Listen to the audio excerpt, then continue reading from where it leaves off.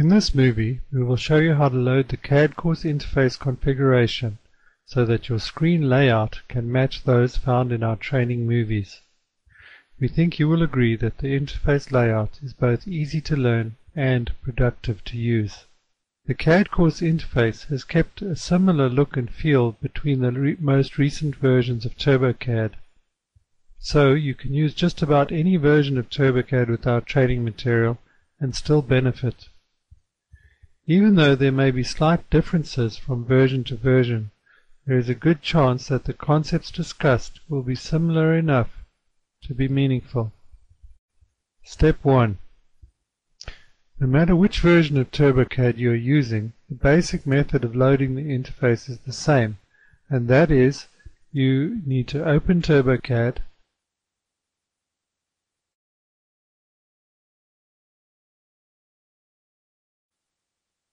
start a new drawing,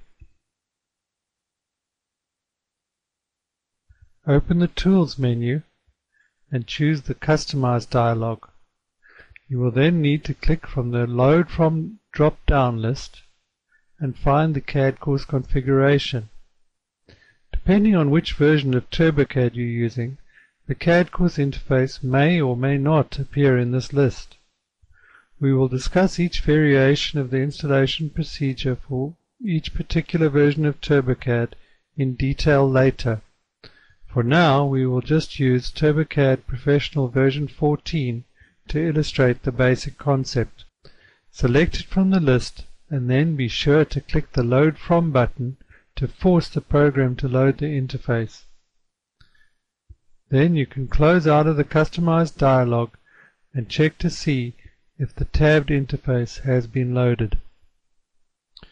By examining the interface, you will see that we have tried to group similar tools into the same tabs. For example, all the line tools are grouped in the Line tab. Likewise for arcs, circles, text, etc. Across the left of the screen, we have grouped different selection and snap tools.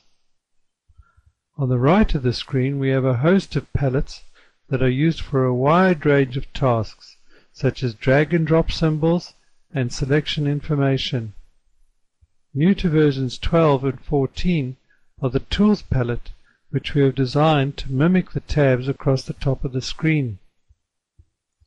You will notice that the Tool drop-down selection very closely matches the names of the tabs across the screen. As you select a different drop-down, a different set of tools appears for your convenience. Palettes can also be dragged and docked on different sides of the screen by dragging the name tags onto the different drop spot locations specified as you drag over that specific area. This way you can have two tabs open at once. For people with more restricted screen space, there is an auto hide option to have the Tools palette roll away once the tool has been selected and used. Palettes can also be docked on top of each other by dragging the title bar onto the hotspot that appears over the different areas. If you have a widescreen or dual monitor display, you may want to try dragging sets of palettes onto the right-hand screen, freeing up drawing area on the left. If you're using an earlier version of TurboCAD, it is possible that the CADCourse configuration was not included in the shipping program, and you will need to copy the configuration files into the correct location on your hard drive. In this case, you will need to ensure that the files CADCourse v14.xcfg and CADCourse v14.xml are both copied into the My Documents TurboCAD v14 config folder on your hard drive. Only once both of those files are in that config folder will the CADCourse v14 interface appear in that drop-down list. Once it does, you can proceed as in step 1 described above.